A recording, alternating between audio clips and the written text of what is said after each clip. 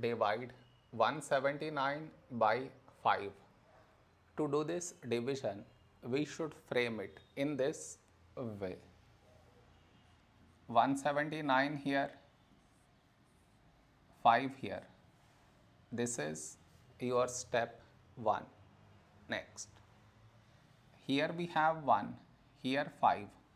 1 smaller than 5. So we should take two numbers, 17.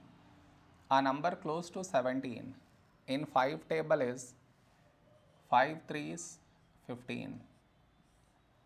Now we should subtract, we get 2. After this, bring down the beside number, so 9 down, so 29.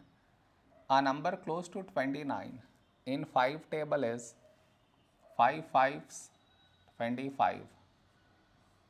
Now we subtract, we get 4. After this, no more numbers to bring it down. So what we do is, we put dot, take 0, so 40. When do we get 40? In 5 table, 5 8s 40.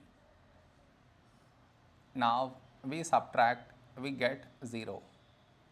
We got remainder 0. So this is our quotient.